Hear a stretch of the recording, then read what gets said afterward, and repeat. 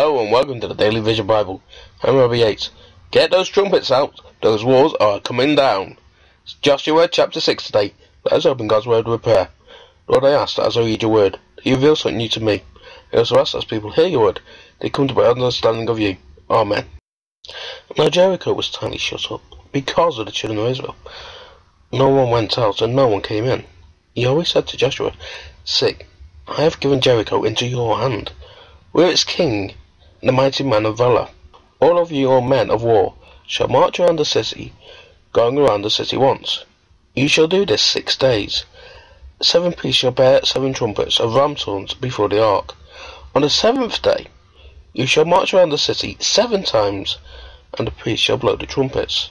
It shall be that when they make a long blast with the ram's horn, and you hear the sound of the trumpet, all the people shall shout with a great shout, and a great wall shall fall down flat, and the people shall go up, every man straight in front of him."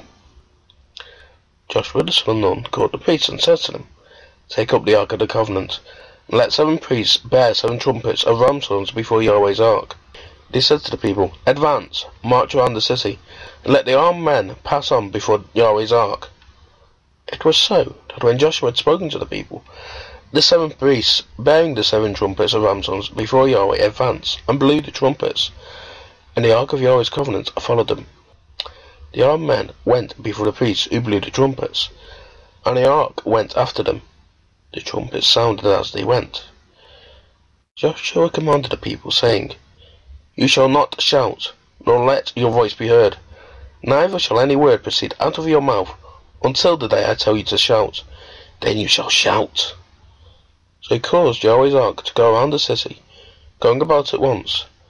Then they came into the camp and stayed in the camp. Joshua rose early in the morning. The priests took up Yahweh's ark.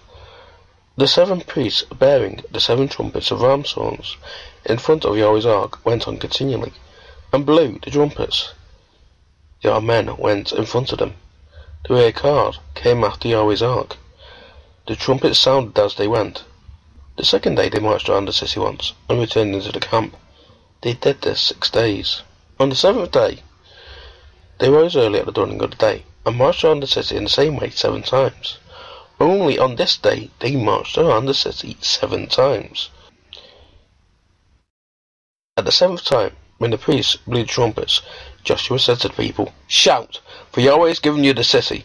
The city shall be devoted, even it and all that is in it, to Yahweh. Only Rahab, the prostitute, shall live, she and all who are with her in the house, because she hid the messages that we sent.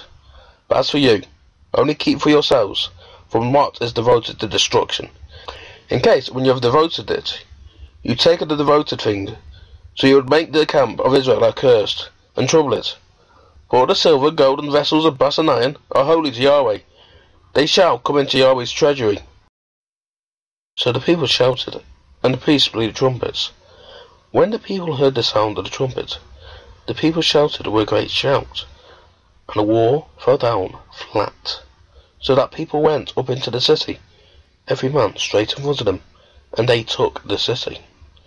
They utterly destroyed all that was in the city, both man and woman, both young and old, an ox, sheep, and donkey, with the edge of the sword. Joshua said to the 2 men who had spied out the land, "Go into the prostitute's house, and bring the woman and all that she has out from there, as you swore to her." Young men who were spies went in, and brought out Rahab with her father and mother, her brothers, and all that she had. They also brought out all of her relatives, and they set them outside of the camp of Israel. They burned the city with fire, and all that was in it. Only they put the silver, the gold, and the vessels of brass and of iron into the treasury of Yahweh's house.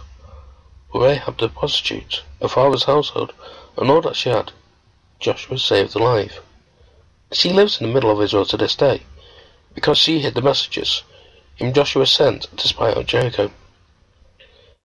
Joshua commanded them with an oath at that time, saying, "Cursed is the man before Yahweh, who rises up and builds this city Jericho. With the loss of its firstborn he will lay its foundation, and with the loss of his youngest son he will set up its gates." So Yahweh was with Joshua, and his fame was in all the land.